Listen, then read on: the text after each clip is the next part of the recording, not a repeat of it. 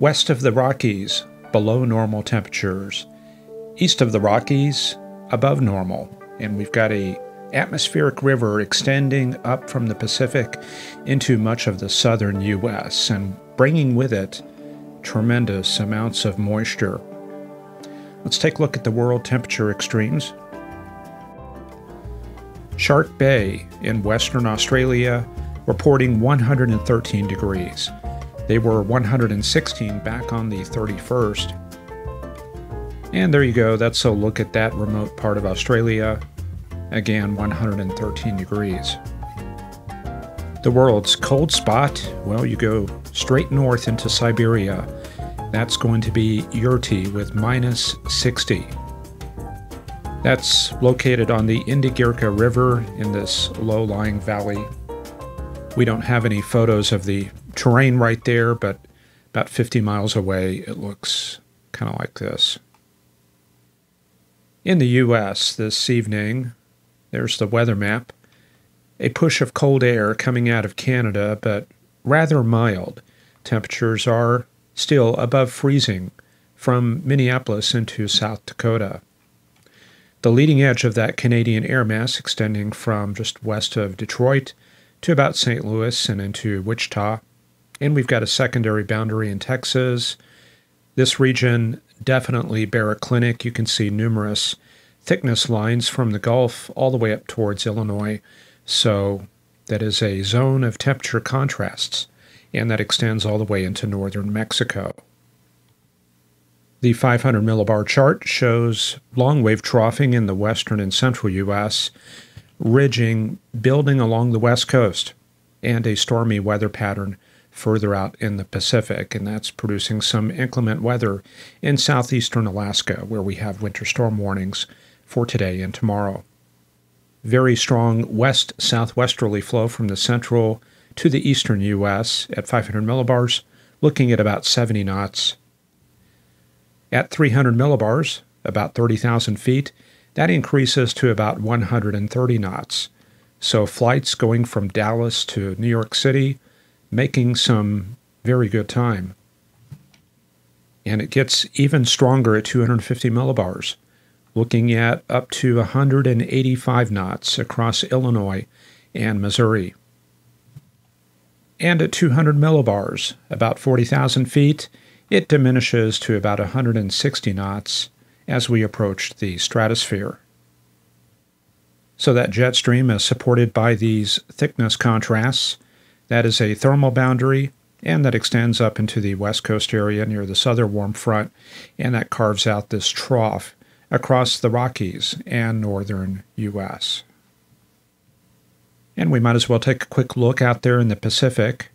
A much different pattern compared to a week ago when we had a west-east storm track into California. Well, the storm track today heading more for British Columbia. And they do have advisories from Stewart, British Columbia, over to the U.S. side, where Juneau, Haines, and Skagway are under winter storm warnings. We are picking up enormous amounts of moisture out of the tropical eastern Pacific, flowing up over Mexico into the southern U.S. And as we go into the weekend, that moisture will be on the increase.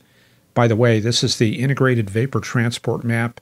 This basically combines the moisture with the magnitude of the wind flow, and that gives us an idea of where moisture is on the move. And as far as the absolute amount of water vapor in the atmosphere, this is precipitable water. This looks at a vertical column from the ground up into the stratosphere and gives us an idea how much rain we would get if we were able to squeeze all of it out. And we're seeing amounts up to 1 inch in the western Gulf and up into Alabama and Georgia. And take a look what happens when we go into tomorrow. It comes up to 1.5 inches around Victoria, Houston, and over to Jackson, Mississippi. This is early Sunday. And with the next big wave lifting out of Mexico into the southeastern U.S. region, we will see an extensive band of precipitation from Texas all the way to the Atlantic seaboard. This will give you some idea of the moisture we're dealing with. The black lines, you've already seen that. That's the precipitable water. The shading is what's important. You can see the light green starting up. Those are 90th percentiles. So that's way above average for this time of year. And when we start going into tomorrow, higher amounts start to show up. 99th percentile in southeast Texas. Lots of 97 to 99s over the weekend. And finally, as we go into Monday, we're pretty close to the maximum observed values. Not for this calendar date, but for a broad range of dates over a 3-week period. So these are some very significant values popping up in the southeastern states. And the Weather Prediction Center, well, they've got the goods. This is the 1 through 5 day rainfall totals. So all this purple here, this is above 1.5 inches. So that's a wide swath from Huntsville, Houston, all the way up through Shreveport, Jackson, Huntsville, Alabama, Atlanta, Chattanooga, and into the Carolinas. So definitely coming up on a very rainy pattern. Now the flip side of things is going to be snow in the panhandles in western Oklahoma and out to the Sangre de Cristos. The water vapor imagery showing that large plume of high precipitable water from Texas to the Carolinas. Out to the west, this is in the base of that trough, some old occlusions, some upper disturbances, and a general showery pattern. Let's take a look at the visible imagery, and that's how it looks across the country. You can see in the southern U.S., dominated by cirrus, although close to the Gulf, where we have warm advection in place, we're getting some layers of stratus and stratocumulus, and a little bit of cumulus as well. And you can see that showery pattern in the western U.S., very unsettled, and we do have a few residual winter weather advisories in the Bitterroots and in northeastern Nevada. Checking in on the northeastern U.S., temperatures way above normal in the Midwest and the eastern Great Lakes region. Looking for highs around 65 at Indianapolis and Detroit and near 60 at Pittsburgh. And I went through the Air Force's forecast school in eastern Illinois during the wintertime. 60s, that was a pipe dream this time of year. This is where I was. And this is a very abnormal pattern. Overnight lows tonight will be near 60 degrees at Louisville and Nashville, and 50s in Pennsylvania. However, winter weather advisories in northern Maine, way up there near the top, getting a little bit of residual mixed precip, up to 1 inch of snow, and that's going to extend through tomorrow morning. And some coastal flooding in parts of New Jersey, New York City, all the way down to Chesapeake Bay. In the southeastern U.S., fair in many of these areas, but with that very high precipitable water, we're going to have very good precip efficiencies. And we're looking for some heavy rain over the weekend, so if you need to prepare for that, now is the time. A similar situation for the southern plains, mostly under the influence of this atmospheric river, but up there in Kansas, weak little vortex at 850, 700 millibars, drifting to the southeast and producing a little bit of a cold core shower situation. This is the big winter storm watch for Saturday night into Sunday, extending from Wichita Falls, Lawton, Woodward, all the way back to the Sangre de Cristos. Looking for 3 to 5 inches of snow, possibly 10 inches near the mountains. Most of this will be falling on Sunday. These are the projected totals from the National Digital Forecast Database. You can see that the measurable amounts start from just west of Oklahoma City to about Vernon, and then we start picking up 5 inches around Clinton, 5 inches at Amarillo, and 1 inch at Lubbock. Generally about 2 to 5 inches on the plains, and then heavier amounts in the Sangre de Cristos. During the day on Saturday, we're also looking for a snowfall event in the Denver-Cheyenne area. Could see about 3 inches there, and maybe up to 5 inches in the Nebraska Panhandle. And for the southwestern U.S. region, definitely improved compared to several days ago, but cold air advection does continue. And you can see some of that open cell cumulus right there That's a good indicator of a cold advection regime. As mentioned, winter weather advisory tonight in northeastern Nevada from Ely, Austin up to Elko, due to 1 to 4 inches of snow. We do have wind advisories in the mountains north of Los Angeles, along Interstate 5, through the passes, and also north of Santa Barbara.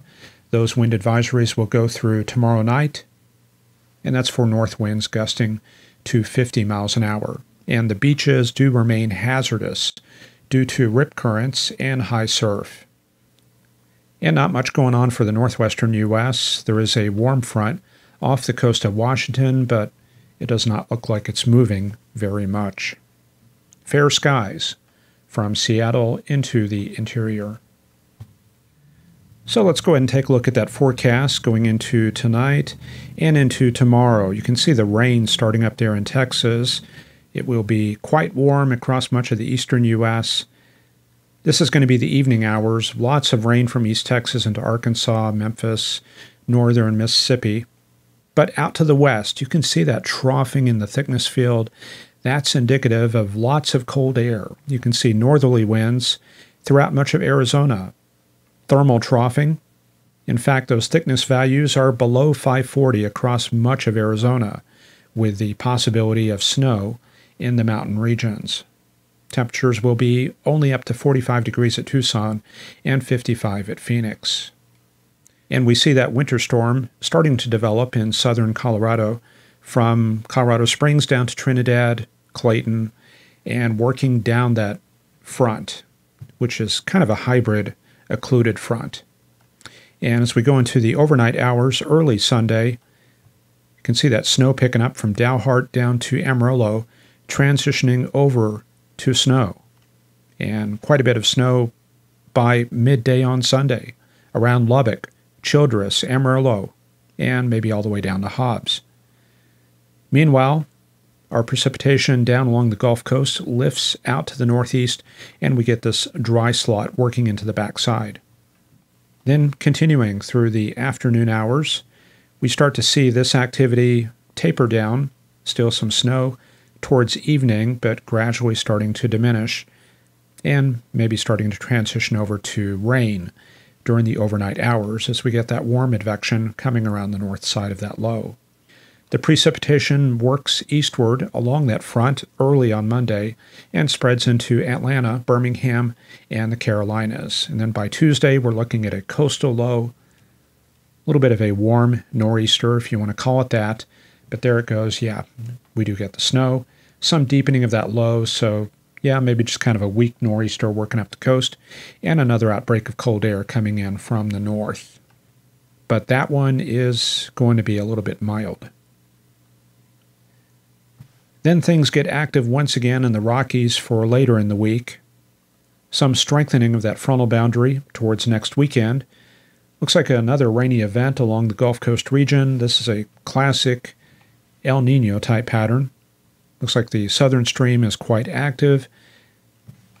Dry and cold air advection working into the eastern half of the country by the following week. And let's take a look at the Arctic air masses.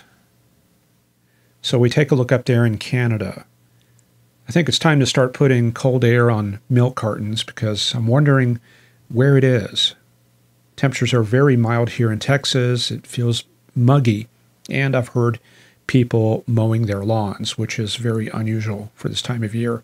So let's take a look up there in Canada.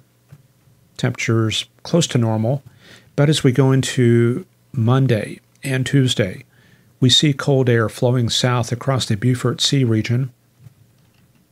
The pressure's only about 1040 millibars. That's not terribly high, so just kind of a modest push of cold air southward.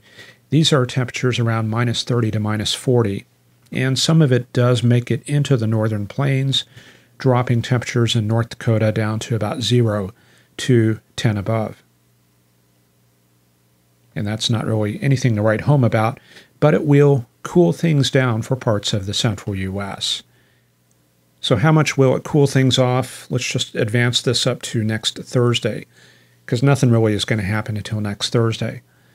But we do see temperatures near 0 up there in North Dakota and some of that cold air sinking into the northern plains. Looks very cold in Montana, down maybe just below zero, and a 1040 millibar high in place. And that will spread some cold air south, but you can see the freeze line still up there in Kansas and Missouri, so this is not terribly cold. And right around here we get some cyclogenesis in Kansas, which stalls things further. So I think we're going to have to wait until late in the month, if at all, to get a cool down in the southern U.S. That's all for this Friday edition of Forecast Lab. A very special thanks to our newest supporters, Chris and Jay and Kate. And I want to thank all of the people listed in our closing credits. Many have been financial supporters, but others have been important contributors in other ways or have helped get the word out. Either way, I appreciate you for being here and for helping to keep the program going. And for all of the other viewers, if you can support us with a cost of a cup of coffee, that will help us work toward the goal of making this more of a full-time project, and maybe bringing us towards the goal of a 5-day-a-week program. Just imagine if we could do that. Your help is what would make that possible. Anyway, we'll see you back here on Monday for the supporters, and on Wednesday for everybody else.